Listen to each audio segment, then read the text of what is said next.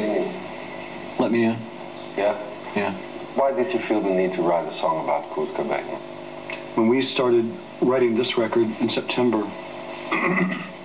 in New Orleans, I wrote lyrics for 2 songs. I Took Your Name and You. A month after that, River Phoenix died.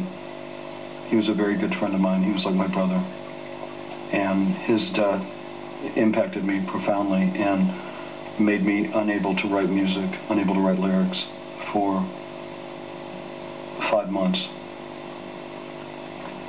Because I didn't want to write more songs about death and sadness. And I was very sad at his death.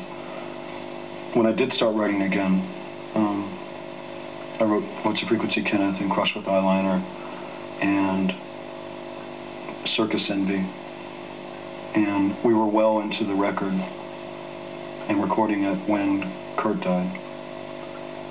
And at that point, I just had to, I threw up my hands and said, fuck it, I've got to get this off my chest.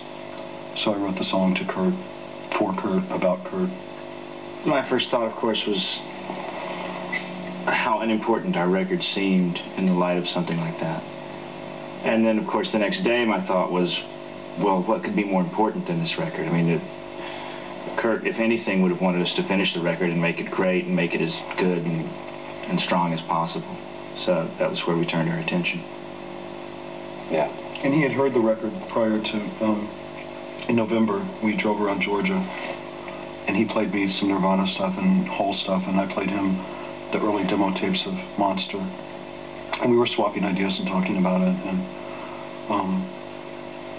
I mean, not that pleasing a dead friend is the only reason that we continued the record. Obviously it's not, but in light of his death, I think all of us felt a little bit more of an inspiration to finish the record.